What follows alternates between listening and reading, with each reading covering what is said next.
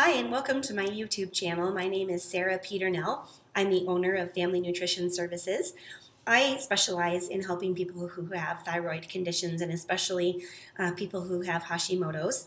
I myself have Hashimoto's, and so I've spent a lot of time personally researching, and also a lot of my schooling and education and continuing education have really gone towards this very important health condition and this very important subject that I love to help educate people about, and I love to help people who are suffering with conditions of their thyroid. I tend to work with a lot of women. Of course, women are one of the primary groups of patients that a lot of doctors are seeing with Hashimoto's and Graves and thyroid disorders. But today what I want to talk about is the ever-increasing number of men with Hashimoto's and how this may be possibly an underdiagnosed condition for many men.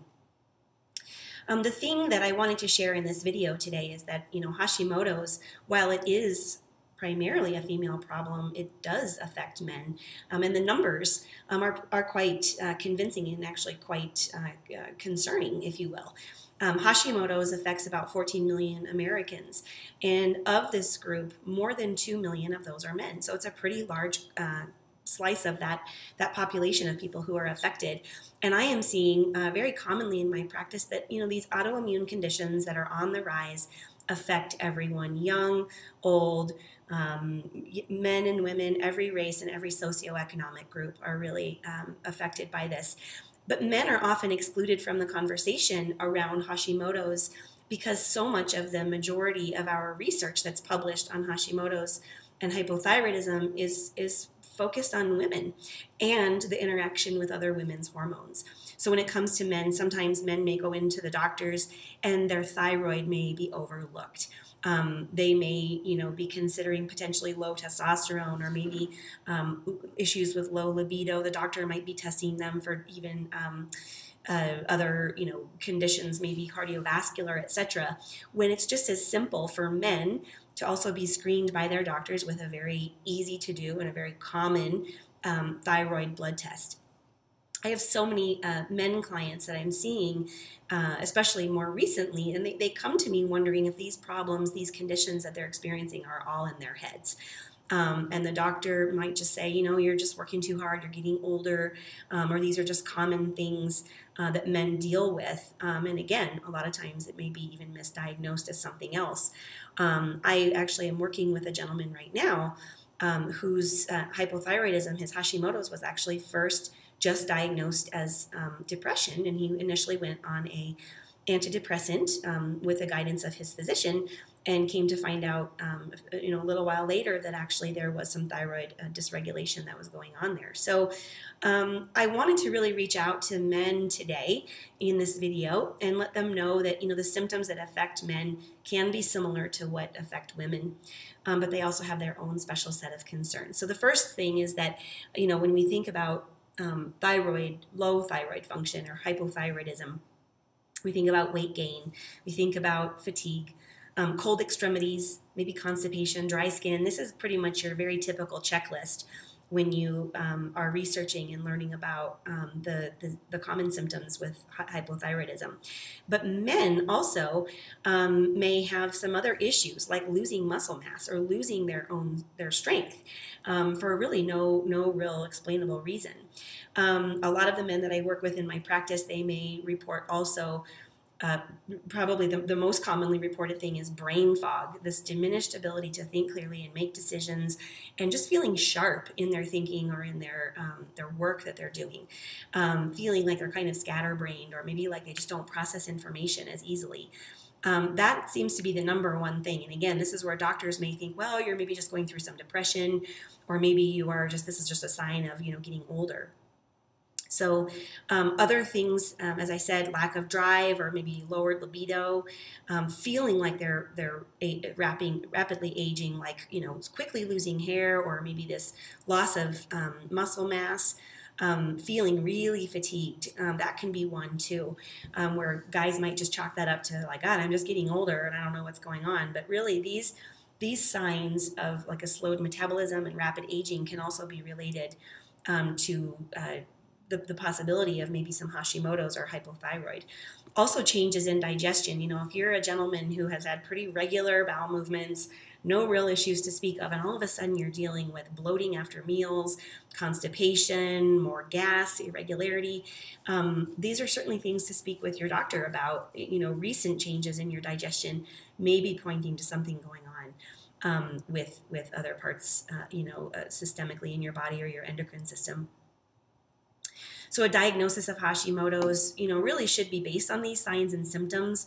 And doctors, we want them to be able to track your blood work over time to see if there are some noticeable changes in things like the TSH, which is thyroid stimulating hormone. If that's something that they've been testing in you for a while, which is pretty common with maybe an annual exam, that can be maybe one of the very first signs.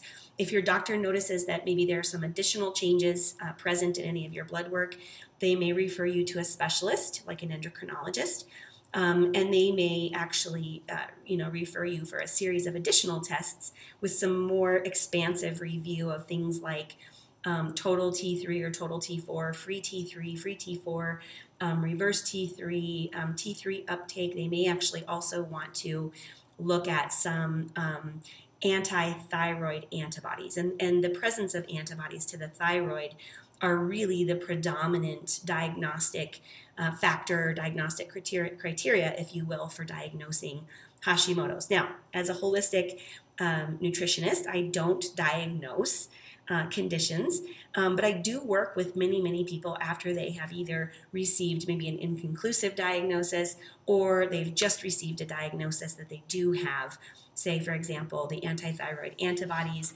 and some irregular thyroid blood work, and they're ready to start working on their diet and come in and talk with me about some things that we can do. So for my Hashimoto's clients, for men and women, I do recommend some additional testing to look a little bit deeper into what maybe is not working in the body. I definitely suggest IgG antigen food testing, which is food intolerance testing. And I also suggest micronutrient testing and looking at maybe the deeper patterns within the body as far as deficiencies or correlative patterns of deficiencies that may be pointing towards some dysfunction in the endocrine system or within the thyroid. So while the blood tests that a doctor will run can be definitive and diagnostic, there are some of these tests that I'm mentioning that we want to really understand maybe where the root cause of thyroid dysfunction or autoimmunity is coming from in the body. Again, this can really help us to look at the body in total and look at the thyroid condition not just as a thyroid issue by itself, but also as a bigger problem maybe within the immune system or within the digestive system.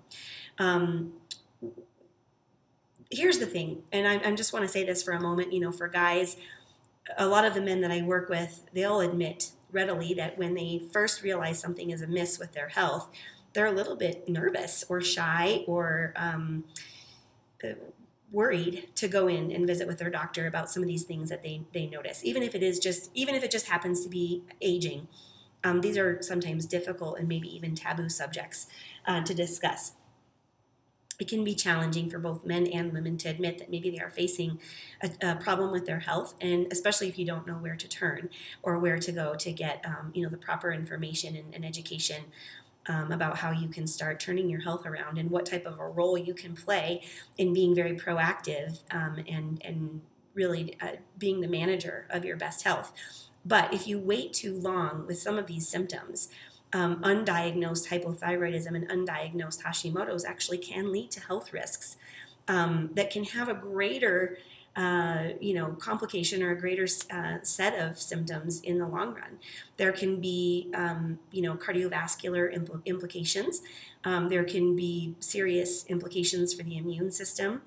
And there can also be even just, issues with, say, managing blood sugar or, regulating other hormones in the body.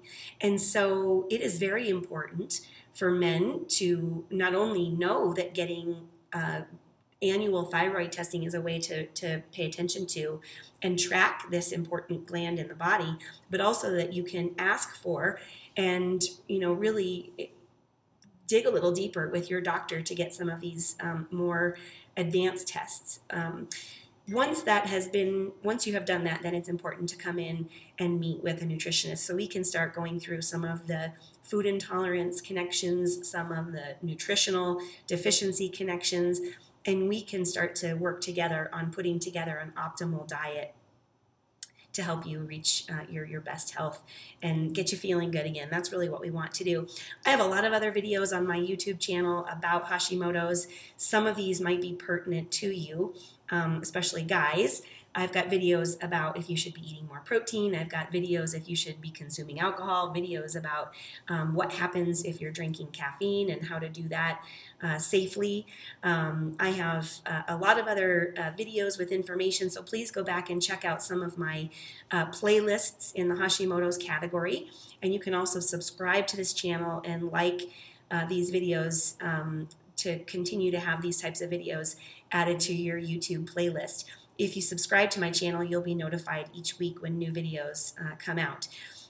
Also, please do check out my blog at sarahpeternell.com. I have a whole article that I've written about men and Hashimoto's because it is something that I'm seeing so much more commonly in my nutrition practice. And I really want to be able to inform and educate the gentlemen out there that this is a common concern, and it is something that we can most definitely work together to get you living your best life again. So again, thank you for tuning in. Thank you for liking this video, and I'll be back soon with lots more videos. So thanks for watching.